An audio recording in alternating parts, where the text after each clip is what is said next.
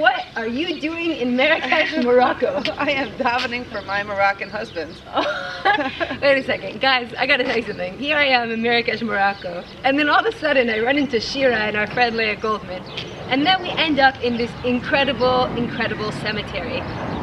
Well, you know what? It's not really such a far-off thing because people from all over the world come here to daven in the spot in the merit of these great tzadikim. Like, I heard Pintos are here. Yeah, for sure. Ohayon is here. Actually, I'll tell you. Hold on. So check this out. Come close. Come close. We want to tell you about this because we're tripping out because so many of our friends, ancestors, are buried in this very plot with over 20,000 Jewish souls and 650 tzadikim. So we have. If you are Moroccan, your people are here. Yeah. So check this out. If this is your family, we got some of your ancestors. Abasera, a Bitbull. We know you, David a Bitbull. Amar, Azug, Azulai. Those are like. Mili, I know you're here. People, all my your students. Benatar, Bitzon, Bobat, Dahan, Elfasi. Dahan. Goodbye. What's up, Moria? Deb, your people are here. Hazan. Hello, Stephen, Moshe, and Joanna. Ohayon, Kaduri, Oziel, Pinto, Timsit. It's amazing how many people are. Alana, you went and got a bracha from Rabbi Pinto. Yeah, Hakohen, Halevi. So this place is filled with your ancestors. Why are we telling you about all this?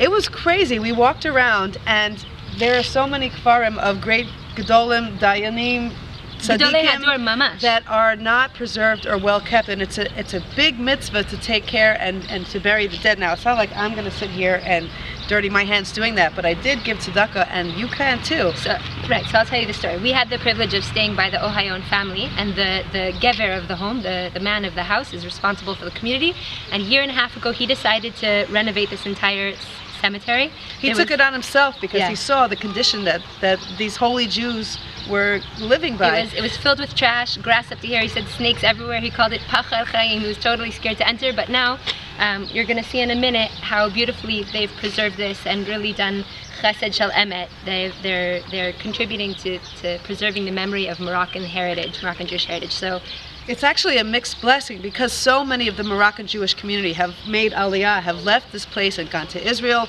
or made lives for themselves outside of Morocco. One of the things they were telling us is that there was a huge Moroccan Jewish community. In fact, the entire Milah, the marketplace that was here, was all Jewish, and they made aliyah. They left. They went in the night at 2 in the morning and they just left their businesses and everything to go and make a better life for themselves and their children. They weren't shidduchim, there wasn't a future here. They were getting hit with pogroms all the time by the Arabs, and so they left. But that doesn't mean that their ancestors left. And so, in so fact as you are enjoying the nice life that you live not outside of Morocco, but you're so proud of your Moroccan Jewish heritage, somebody has to come here and hold down the fort. And so the Ohayon family, that's what they are doing. So we got some numbers and some information on how you can help. It costs approximately $25 to $36 to preserve just one kever.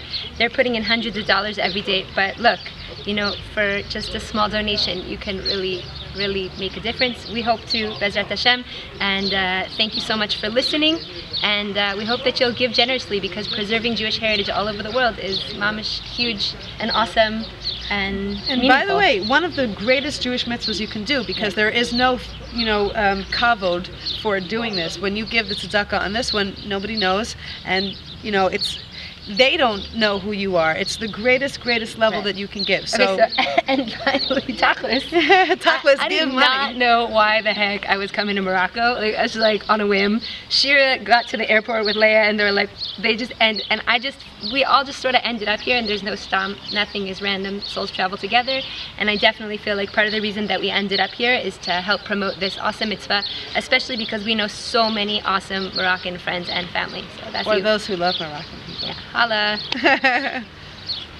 Yeah.